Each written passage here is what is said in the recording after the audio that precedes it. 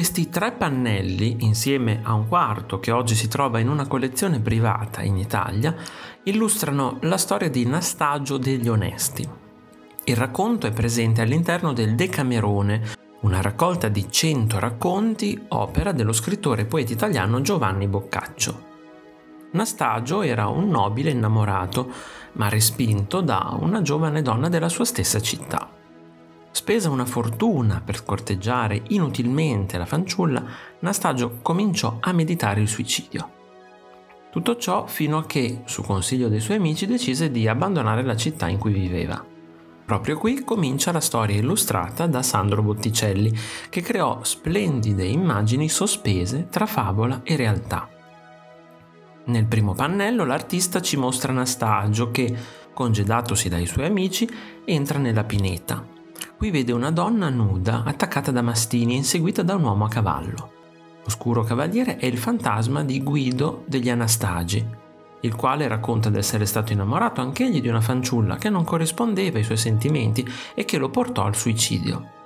Quando anche la sua amata morì, fu condannata a una tortura destinata a ripetersi ogni venerdì per un numero di anni pari al numero di mesi in cui la giovane aveva ignorato il povero innamorato. La tremenda punizione prevedeva che il cavaliere catturasse la donna e ne strappasse il cuore dal petto per darlo in pasto ai suoi cani.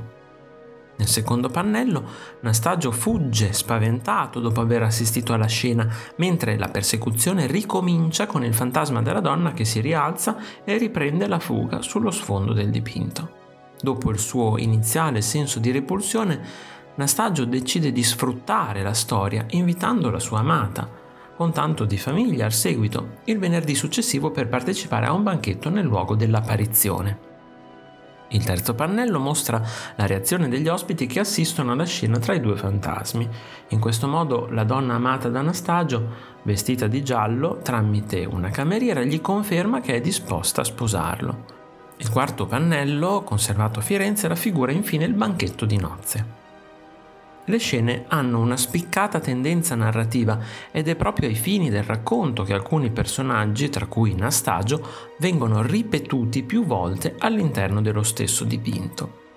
La storia illustrata, specchio di una società maschilista, è un chiaro monito per tutte le giovani donne e un invito ad essere più remissive e arrendevoli ai desideri degli uomini.